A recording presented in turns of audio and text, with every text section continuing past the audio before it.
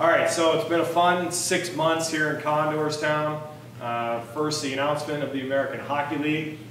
Second, the announcement that we're keeping the name of the Condors. Then we unveiled the new logo with some minor tweaks, all to hopefully a lot of popularity. It kind of leads right up until this moment.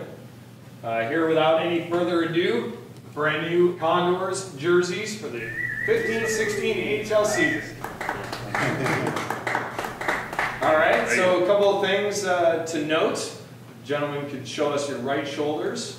Of course, the entire jerseys resembling the Edmonton Oilers jerseys, a nice Oilers patch, tip of the cap to them. And on the left, our new alternate logo, Condors foot, if you will, gripping an oil drop.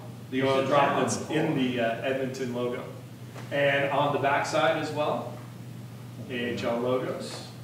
Very good.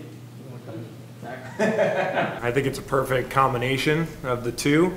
I think most of the fans were pretty excited that Condor's name was staying, but obviously with the Oilers affiliation and strengthening their brand down here with us, and you know, all the future Oilers stars, or most of them anyways, are going to come through Condors Town. So it only makes sense they start getting used to wearing the blue and orange. Just looking at them kind of feels fresh and clean and new and everything. So we're going to have some fun with it. Great new merchandising options as well with different colors, and you know, the alternate logo, and of course, you know, the revamped bird as well. So you know, it's pretty exciting. We're pretty excited about it. I think the fans are going to embrace it. When you sit back and you think about what the last couple of years have been like, it's pretty crazy. I mean, not too many markets, you know, in minor league hockey have had the change that we've gone through here.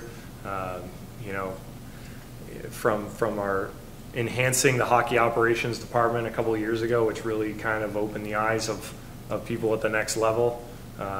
You know, to bringing Edmonton in as ownership, and then all of a sudden being whisked away to the American Hockey League, and now these, you know, taking on the image of our new ownership, and working with that Oilers brand. It's been kind of a whirlwind the last couple of years.